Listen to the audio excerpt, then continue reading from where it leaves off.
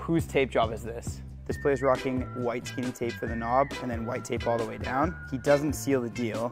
Come on, man. And then I'm just covering his number with my thumb because if you saw that, it'd be a dead giveaway. The hockey stick he's currently using is the Ribcore Trigger 8 Pro. And he's rocking black tape, heel to toe, and he covers the toe. All right, you guys are like professional tape job guessers at this point, so the only hint I'm giving you is that this player is having one of his best seasons ever. So get in those comments and let me know